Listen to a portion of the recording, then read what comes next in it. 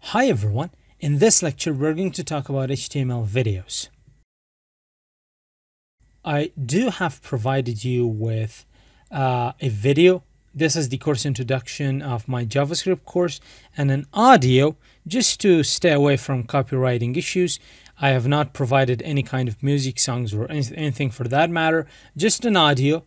That is SQL introduction. This is the audio for the SQL introduction lecture in the first chapter of the SQL, which is my own, and then the course introduction for JavaScript, which belongs to my good self. So how can you insert videos into your websites? For that, we just have an element, which is going to ask you for source. So if you say Java, you can just write the entire name, or you can just write one letter and then say dot, and then it is going to pop up and hit enter.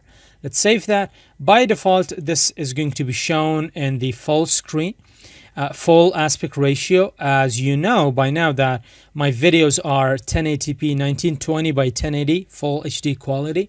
That's why they're so huge.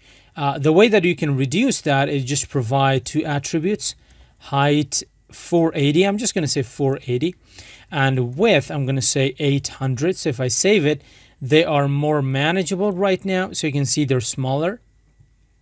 And you might be asking, okay, there is nothing, this is just a black page, black image. It's not a video.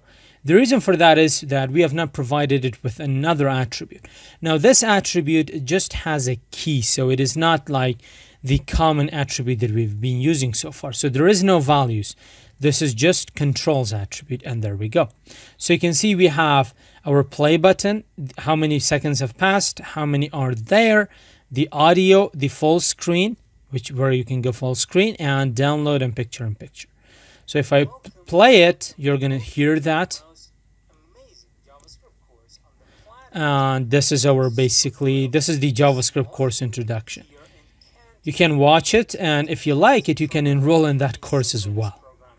So I'm just going to lower the audio. So with this, our lecture comes to an end. See you in the next one.